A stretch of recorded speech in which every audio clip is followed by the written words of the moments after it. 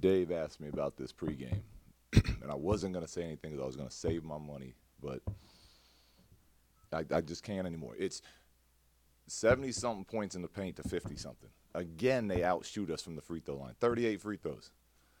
I watch the play where I got a technical foul on.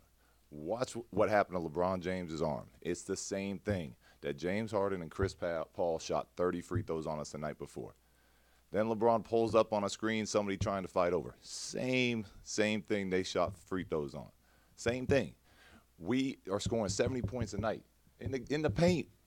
That we're putting pressure on the Josh Hart. Watch how Josh Hart plays this game. He played 40 minutes tonight. All he does is attack the rim. 0 free throws tonight. 0. So to me, it doesn't matter. If I know they're young, I get that. But if we're going to play a certain way, let's not reward people for flopping 30 feet from the hole on plays that have nothing to do with that possession. They're just flopping just to see if they get a foul call, and then not reward players that are physically going to the basket and getting hit. It's not right. That being said, I thought our guys fought.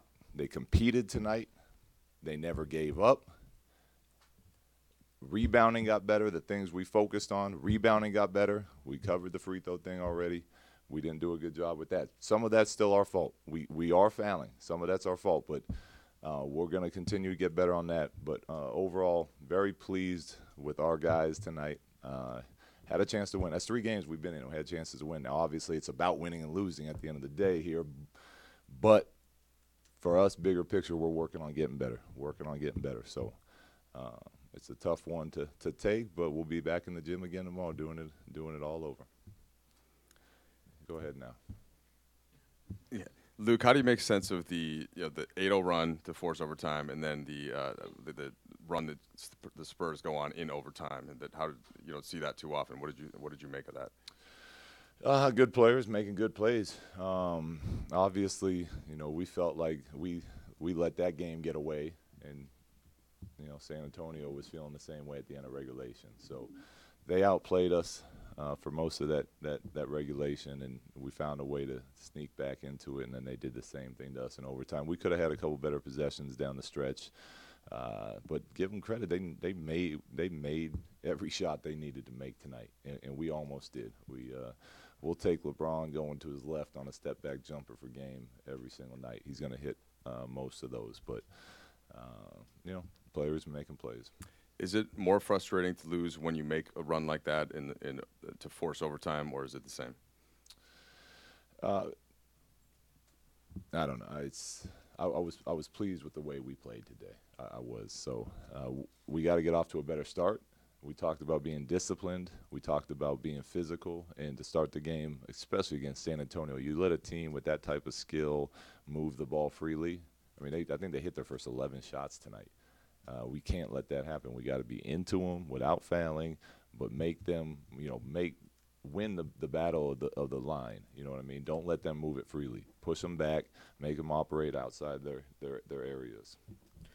Coach, what would you say is just most encouraging? Those are 3 teams that obviously made the playoffs last season.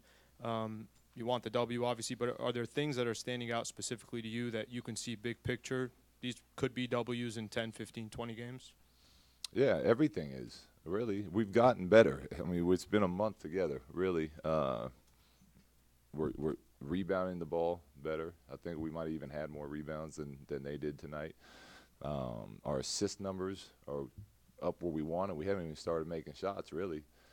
We finally hit a few tonight in the second half, but the assist numbers are in the high 20s. I think we had 33 tonight. So the way we want to play, the pace has been great. All these things, as far as who we are as a team, are happening. And now, we gotta close out games. We gotta get stops down the stretch, not foul down the stretch, things like that. But we're making. I feel very good about where we're headed. Luke, your guys' last offensive possession in regulation, you were inbounding with about 10 seconds to go. It looked like LeBron was signaling for a timeout that you guys didn't have. Yeah. What was the action that you guys ended up running, and did someone get LeBron's attention and tell him that you didn't have any timeouts? Well, when I saw him calling for the timeout. I was yelling. I think Kuz, I have got to watch the tape, was yelling too. But once he realized not that we didn't have any, there wasn't an action we ran. It was LeBron dribbled up and made a three, which is, what makes him special. But that was just him doing that on his own. Obviously, Kuz had a ton of scoring tonight, but overall, how would you assess, the guys who stepped in the starting lineup? How do I assess the guys what do you think the guys that started tonight? Yeah. They were good. Kuz, his mentality's awesome, right? Like, he knows he makes mistakes. He knows he needs to get better on defense, but he doesn't take it personal. He texted me after the last game, said that'll never happen to me again. I mean, that'd be nice if it never did. I'm sure it will.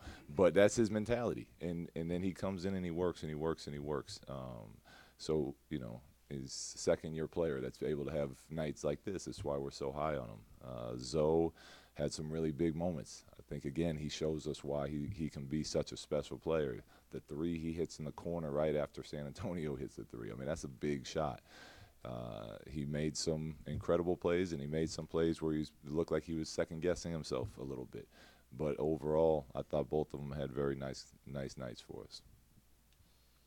Probably not a situation Jonathan Williams imagined himself in, playing in overtime in that situation. What did you see from him, especially defensively, like kind of in that well, moment?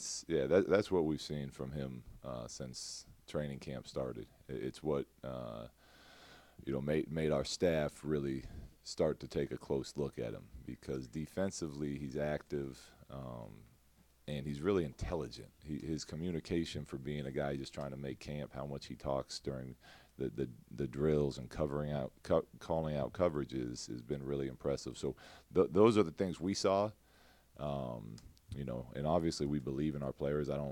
He was really, really good tonight down that stretch, and happy for him. But he was out there just playing basketball and making reads. He's not afraid of the moment, and he's first time out there, he shot a 15-foot jump shot. That's not his go-to shot, but he's confident with that. So I was very happy, and obviously he played very well tonight.